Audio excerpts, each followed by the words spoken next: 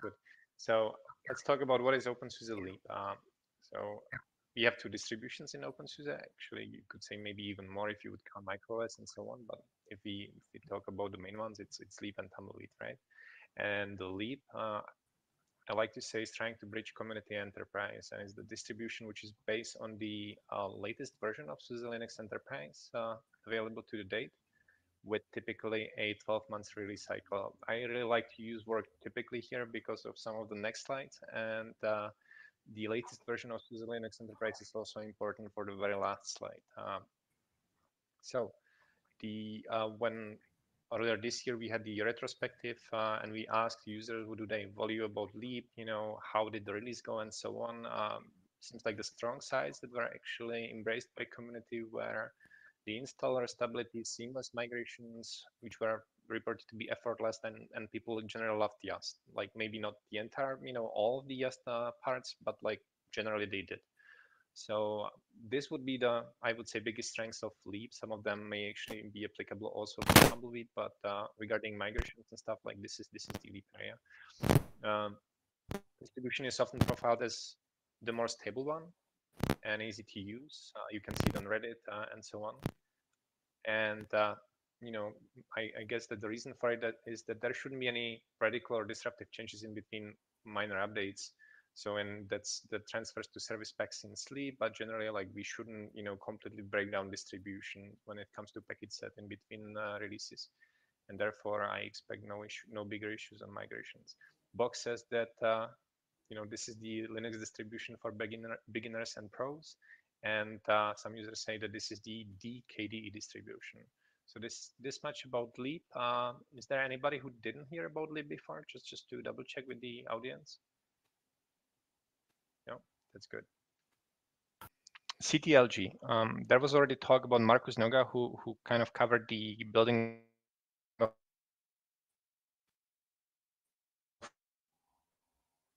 containers and closing the Leap gap as well. Hear about closing the Leap gap or skip the presentation from Markus? Like, I literally have like 3 slides about it, so not much. And I can go a little bit deeper if it's necessary. Okay, I take it that everybody has some broad idea. So CTLG is a SUSE-driven effort to bring Leap and Sleep closer together than ever before.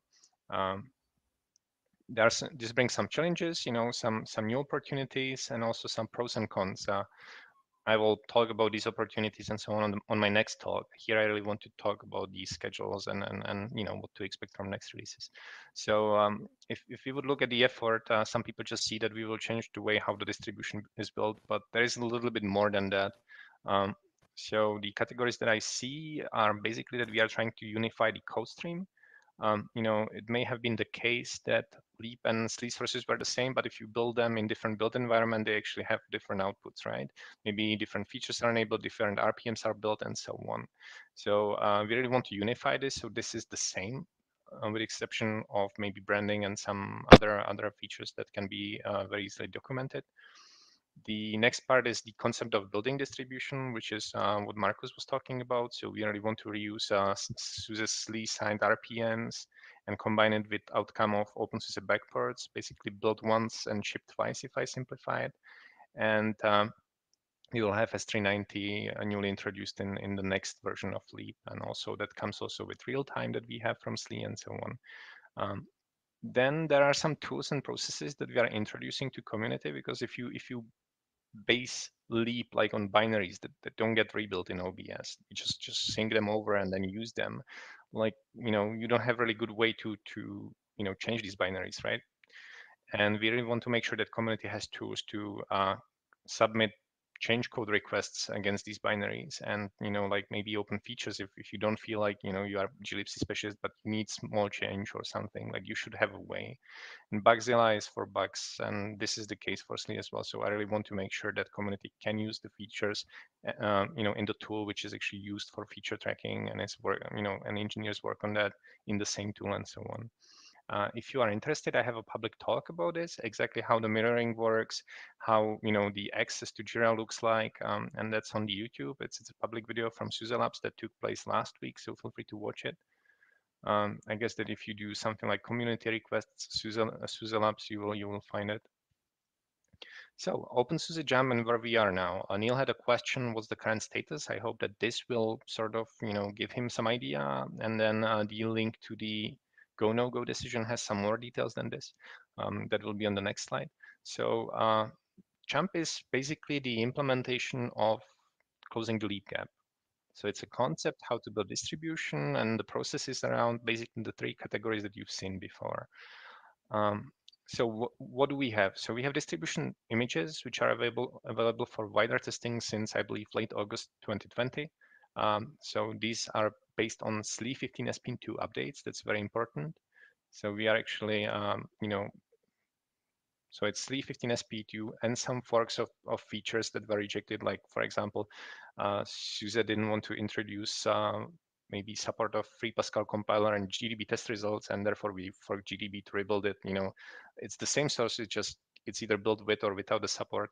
And so we forked that, for example, and a few other cases like install images and so on. So this is on top of SP2. There we actually have to take some packages from SP3 to get migration working, for example. So there are a few pieces regarding Yast taken from SP3, but the baseline is SP2 updates. Redirection and mirroring of submit request is currently deployed, so you can use that. We can test that if you want, if you reach out to me. So you can basically submit a submission against, let's say, Bash in Jump 15.2, and if I approve the submission, it will get mirrored into internal SUSE build system, and release manager for SUSE Linux Enterprise depends on the origin of the bash package. In SLE, I think this is SLE 15 updates, so they would actually see submission, and in this case, maintenance team, not SLE release manager, would be processing it. So this works now. The only part which is missing is reporting back the updates from bots and so on, but I was told that this should be done by end of the month. Um, just to confirm, we cannot just halt SLE, like you cannot create, let's say, 1,000 submissions. Like there is a person who is moderating them. The person is part of the SUSE SLE review team. So basically it's a new review introduced for submissions in SUSE SLE project. And once it's approved with combination of OSC plugin, running, like you can actually create the clone of the submission in the IBS. So it's not, it really requires the plugin, like it doesn't work just based on the approval. We have a pilot for Jira access to community members. Thank you, Neil, for being part of the pilot. So we are regularly meeting on Mondays, like in case that, there is nothing like blocking it. And we go through currently open features and we make sure that some of them have updates, and we review what's blocking and so on. And so we have currently small budget for the pilot, and I'm not sure how it will be in the future. I hope that this will get some popularity and we can improve the budget and so on.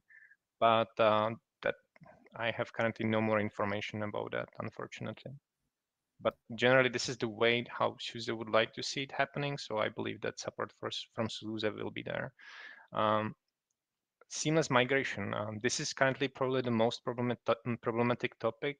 We still hit some issues. They are being worked out, but like it's not effortless. But what you can expect, like once we are done, is that basically you install, let's say, Jump, and you want to migrate to SLE. And what happens is that, aside from enabling the SUSE SLE repos, you will just exchange branding packages, and the rest of packages in default installation, unless you choose, let's say, KDE, will be identical to SLE packages. So they shouldn't really be reinstalled. And the time actually spent on the migration should be way, way, way shorter. The maintenance setup is unfortunately still in progress. I believe that we are still missing the support for patch info, which is being worked out. Otherwise, to me, there are no other blockers.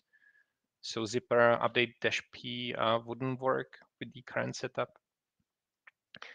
Here is the image. I know it's not as nice and simple as on Marcus's slides, but basically the green parts are the parts which are introduced as processes or tools. So you can see, can you see my mouse actually when I'm moving it? Um, so if you would look on the upper middle part of the screen, you would see the small diamond, which is the redirection of the submission. So if you always submit to Jump or maybe future leap, let's say leap 15.3, and based on where the package comes from, if it's backports, if it's SLE, if it's jump because we had to fork the package, like it will be redirected where it's supposed to be. If it's SUSE SLE, you know that there is an extra review. I will, or Max, or somebody from openSUSE release team will approve the review, and then the OSC plugin will actually mirror it into internal SUSE um, build service, and that will actually appear as a regular SUSE SLE submission with a big banner that this is a public submission and that the information is being synced outside to OBS. So, and then once it's accepted, we actually inherit it, and then the future version of Leap will basically inherit it as binaries right after the build event finished in the IBS. That triggers the sync, and therefore Leap will get the binary as well, or jump in this case. But I actually draw it before we knew the code name, I believe, so it's Leap on the picture. Here is the Jira on the left upper part. The green box is the Jira features, and there is that contributor who opens them, the little guy on the left, and these get to the process and are processed as regular partner requests, which is nice. We haven't had that before. And yeah, and the sync is on the sync of RPMs and sources from IBS to OBS is on the left upper part. Sorry, right upper part. The green, how would you call it? It's not boxes, right? Um, yeah, the green cans, let's say. I think it's a database scheme.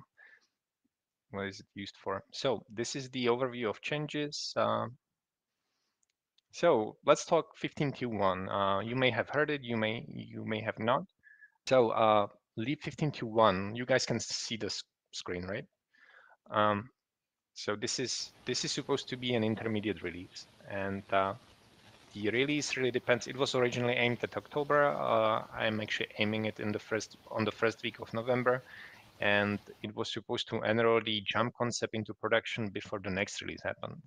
So with like I would say, with some parts we are ready. With some parts, I believe that we still need some extra time.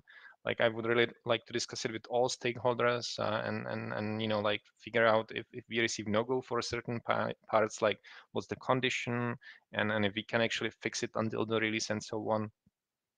So this is still open topic, whether the release will happen or not. We may also agree on small delay, or we may just agree to go directly to 15.3. Let's wait until Tuesday. It was supposed to be Monday originally, but some of the stakeholders didn't unfortunately have a time slot in the calendar. So we decided to go for Tuesday morning. The link for the interlock, if you would like to see what we are signing up, is in the third paragraph. So that has current list of stakeholders that was sent to factory and project. So far, Dirk Miller was the person who wanted to be added on the list, so he's there now. If you want to be there, feel free to let me know. I can add you. Don't just like edit the wiki. Send me an email, because there is also invitation linked with the virtual conference link that will take place on Tuesday. So just email me and I will handle it. Uh, and it's intentionally placed after this conference, right? Because we would like to absorb the feedback from the community, because this is the aspect that's sometimes being skipped. Like we really want to make sure that we don't do any harm to the community, and everybody knows what's happening.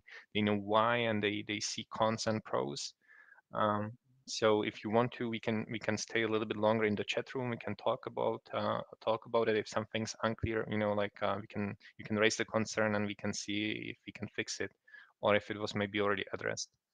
Um, so OpenSUSE Leap 15.3. So based on the OpenSUSE board recommendation or decision recommendation to proceed with the jump concept, or closing the leap gap, it's expected to be fully based on SUSE Linux Enterprise binary. So why fully based, and what about the previous, Leap 15.2.1? What's the difference? So I mentioned the unification of code streams on previous slide, that we really want to make sure that, like if you would build a package on Leap and SLE, like they would basically have the exact same outputs, even if, they wouldn't be binary identical, right? But they would have basically the same outcomes. And and right now, at this moment, we are not done with all the packages. So there was roughly 100 something, I think 130 or 120 packages that were different. Let's say there was a GlassTraffic support, there wasn't, on one side, on the other, and so on. Free Pascal compiler support in GDB test results on Leap side, not on SLE side.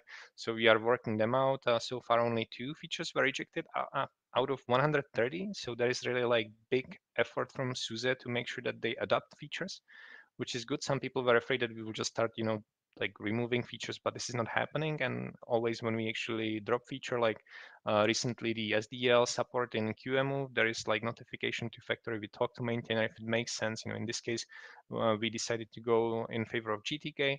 So, it was dropped from not only Leap, but also from factory. So I feel like this is the best case scenario, like how we can clean up, the package. And so in 15.3, we are expected to be done with all of these 130. Right now, I believe 40 is missing, mainly the vert stack. So, the vert manager, libvirt, QEMU, they would be a little bit different in SLE and jump, and that will change in 15.3. So far, I haven't seen any feature to be rejected except of the QEMU UISDL. So rest of the vert stack is expected to be the same, which is good. That's beyond my expectations. And what did I mention? Yeah, some people ask, when does the Leap 15.3 development starts? So we are now focusing on jump, and like after the go no go decision that we will have on next Tuesday, we will basically either proceed with 15.2.1 and then start development, or we will start development of 15.3 right away. So this is basically why the 15.3 is not yet set up in OBS, because we were really focusing on the possibility of the intermediate release, which we will know about next Tuesday. And to be fair, there is some development already happening, because if you know that it's based on SUSE SLE binaries, um, and 15.3 is actually being worked on as we speak. So therefore, for 4,000 packages, the development haven't stopped at all. You could say the same about factory relation to Leap, but like it's not that we are frozen. So what about next release?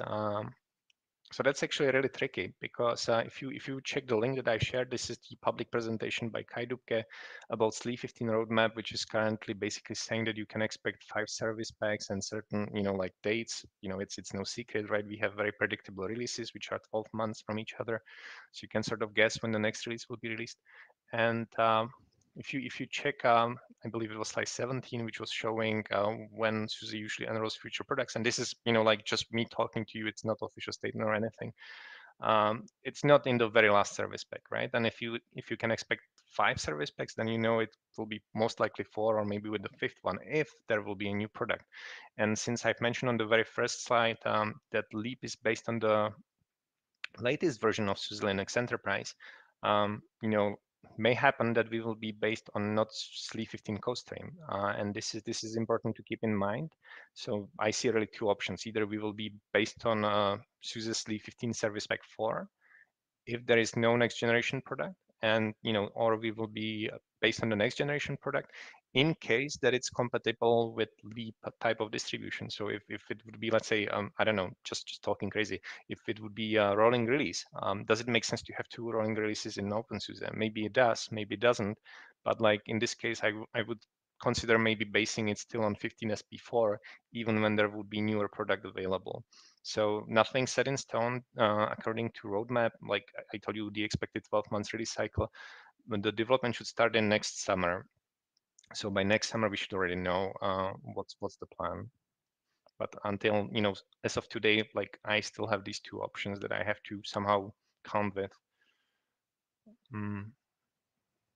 So, and this is basically it. So now I would like to, hear questions or complaints or concerns.